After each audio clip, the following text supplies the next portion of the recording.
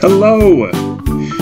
This is going to be a short kind of instructional video on how to make use of our online giving option that we have just kind of gotten started up here as a church. And so I'm going to take you through kind of an example of what this looks like and how that works. And this is something that we are just offering in addition to what we already do. This is not something we're moving exclusively to, but is just another option that we are making available.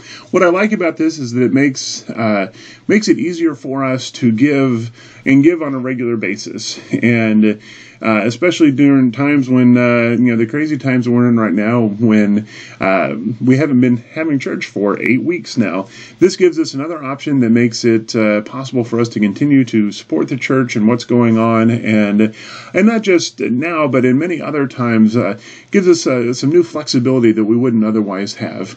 Now, this is a very safe and secure way of doing this through our record-keeping software that we have. They have a partnership deal with a company called Stripe.com.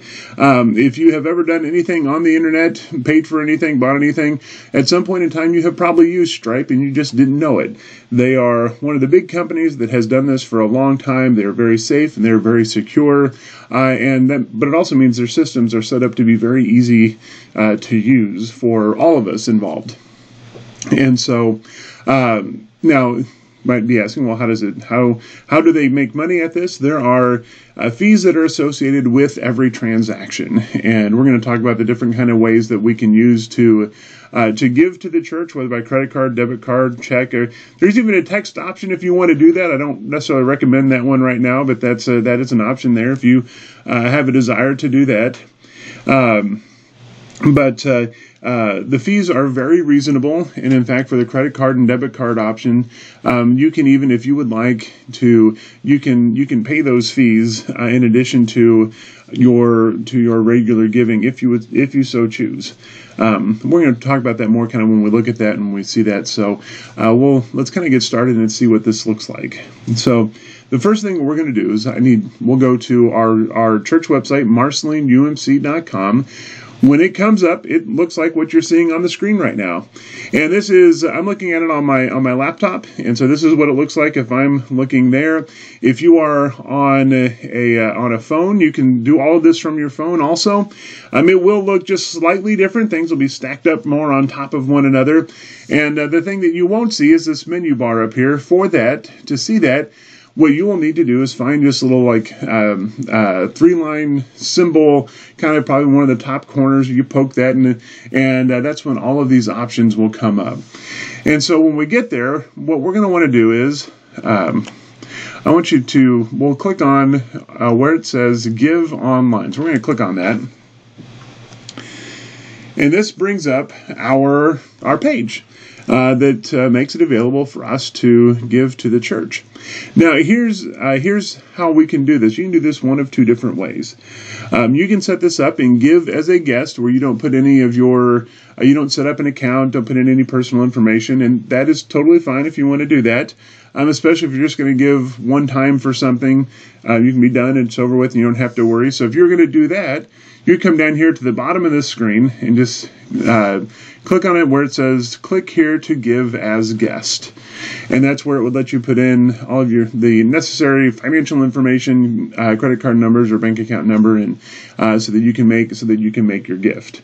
For most of us, I would recommend that you actually go ahead and set up an account through Stripe, and when you do that, when you create that account, that'll make it easier for you to adjust giving or to give for other various things like memorials or building fund or sharing table. Even you could do that through online and make it do a lot of different ways. If you create an account, that just makes life a lot easier for you over the long run. And so if you choose to go that way, you're going to want to click on it where it says create account. If you have already created an account, just put your email address and your password in here and click continue, and things will be good. I'm going to show you what this looks like to get that to account creation page. I'm going to go ahead and click that so you can see this. And you're going to put in your email address, and I'm going to put in mine real quick. And then you're going to click where it says I'm not a robot. Sometimes it'll come up with a check. Sometimes it may ask you to, it may say, hey, here's a grouping of 9 pictures. I want you to pick out all of them that have a car in it or something like that. That just is their way of figuring out that, oh, hey, that's a real person behind there and not just a robot somewhere that is, or another computer trying to access this. So I'm going to click continue. All right. Now what it's going to do is it says that we just sent you a passcode. And you go to your email, you check your email, find that passcode, you'll put in your email address here and that passcode, and that will then create your account. You'll be prompted after you do that, you'll be given the opportunity to change that password to something that's that either you'll remember or that's more secure, so that you can, so it's just not some like random sort of number that you can keep, so you can keep track of it. Now, I have already done this, and so I'm going to switch over to, let me switch over here too, where I have already logged in. So once you get your account set up and you go to log in, it's going to look a lot like this when it comes in. Now, I also have already put in our checking account information, so my screen still will look a little bit different than yours, but I'm going to walk you through what this is going to look like. Now, you do see these 3 options up here at the top. There's credit card or debit card, ACH/checking, or SMS/text giving. Like I said, I wouldn't worry too much about the text one for right now. I'd focus on one of these 2 other ones if as your options for what you would like to do. And in fact, I would recommend first that you look at the ACH or checking one. That's just that's the equivalent of writing an online check, an electronic check is what this does.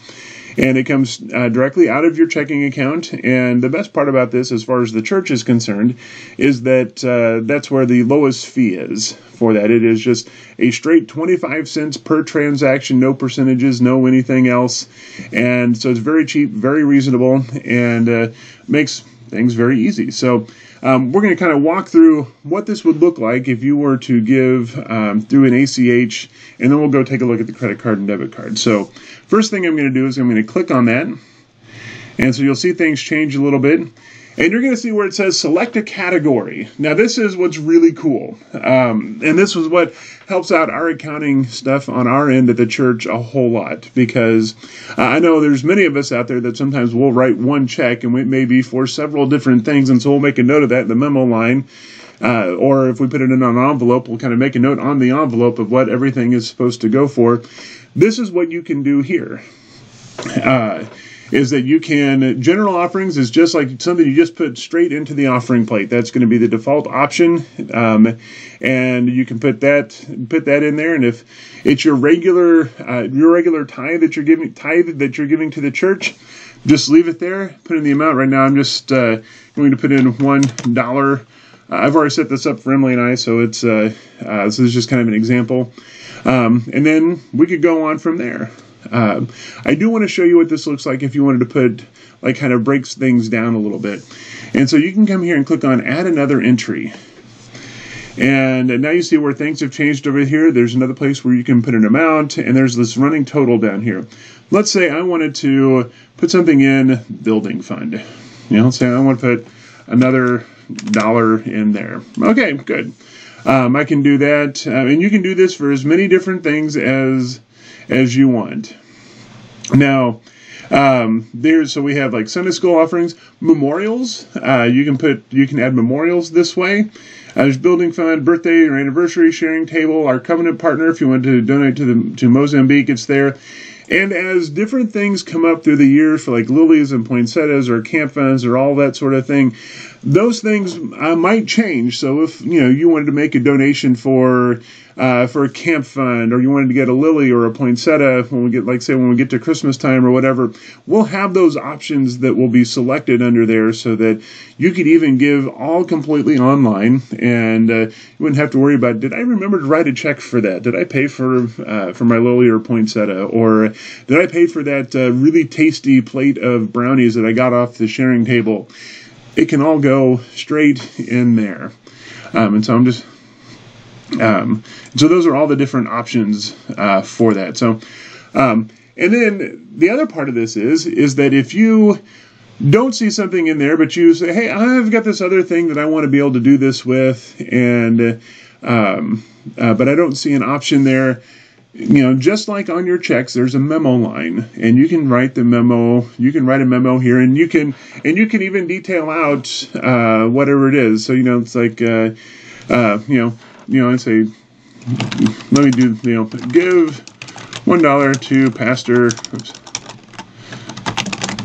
John's Coffee Fund.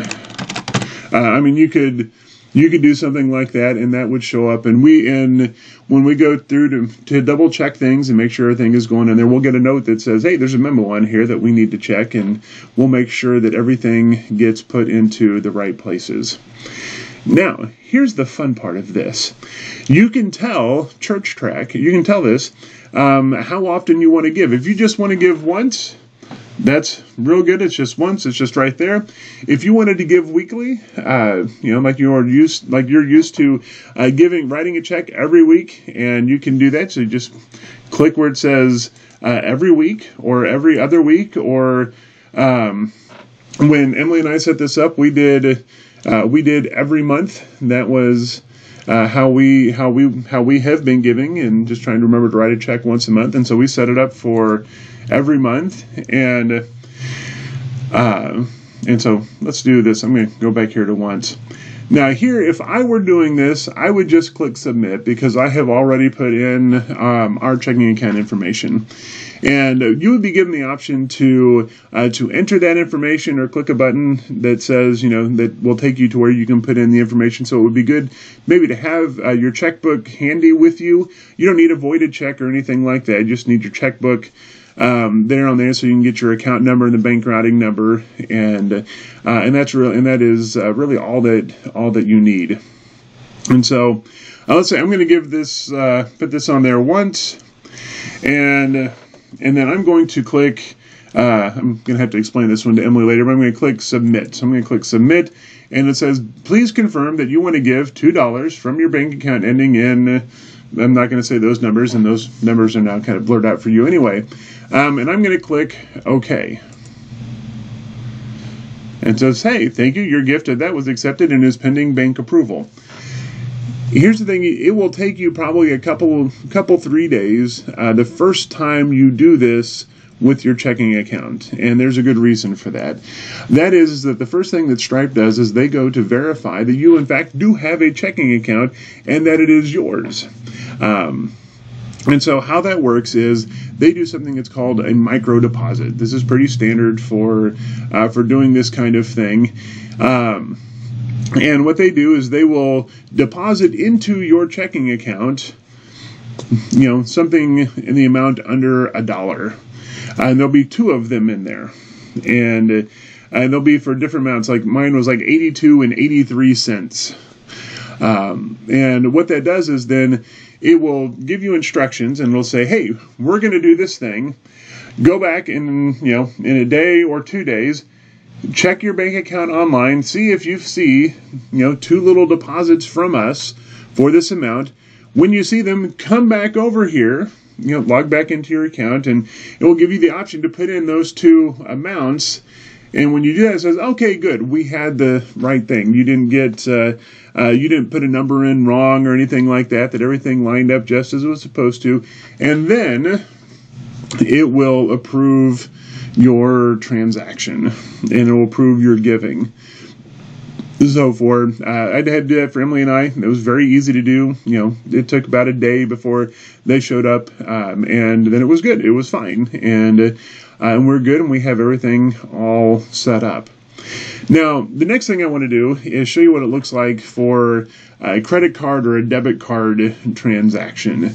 And so this is, if you want to do it this way, a lot of this is going to be very similar. The only difference here is the details you're going to put in. So like say, hey, we're going to do this. Let's do $2 in there. And as soon as I do this, it says, would you like, there's a new option that pops up down here that says, would you like to add an additional 36 cents to cover your church's fees for processing your card? What does that mean?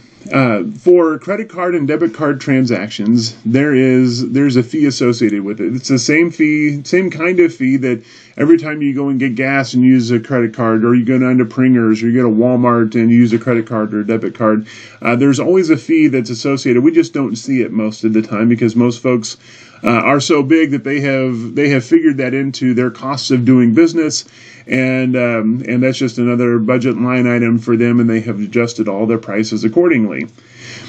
For others of us, we don't really budget for that, and so if you would like to help us out, you can check that box and you can pay the fees for us that are associated with this. If you don't, that's okay too. We can handle. Just know that any fee comes out of what you're giving, and so. And just so know that we would be paying that fee whenever you would give. And so that fee, what that fee looks like, it is currently 2.9% per transaction plus a small like 25 cent or 30 cent processing fee for every transaction. Now that it's really not all that much. It's pretty standard across everything that does credit card payments. Once I get another piece of paperwork turned in, we're going to get that down to 2.2%. So we're really it's a very good rate that we're getting on there. And so what I want you to see here is, like, if I click on this box, now you can see down here where it says charge, now it says $2.36. It's added that 36 cents to cover that. And again, you can still choose whatever categories you want this to go into. You can add as many of them as you want, and then if you need some other instructions on there, you can type a message like, I'm going to confuse our secretary with this. I'm just going to type, "Hi Beth, how are you?" She'll see that and she'll think I'm being silly, which I am, and so there's that, and this is, you can manage. You can do the same thing on the ACH. Once you set up monthly giving or weekly giving, or however you want to do that, you can manage that, so you can change that as time goes on. I don't currently have a credit card or a debit card set up on my account, so I'm going to go ahead and click next, and so you can see what this looks like for me. And so what they're going to ask is for a card number, and so you aren't going to see this because I'm going to block this out once I go back and I edit the video. I'm going to put this in here.